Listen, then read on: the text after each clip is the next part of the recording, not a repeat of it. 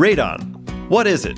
Radon is a radioactive gas that comes from a natural breakdown of uranium in soil, rock, and water.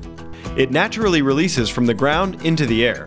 There are no areas of the US that are not at risk of radon exposure, and radon can be found in any type of building, including schools, homes, and offices.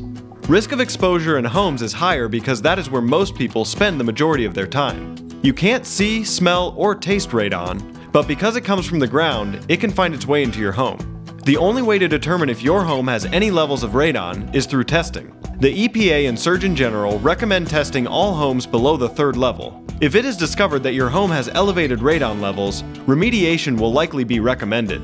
Acceptable levels can be achieved with proper venting equipment.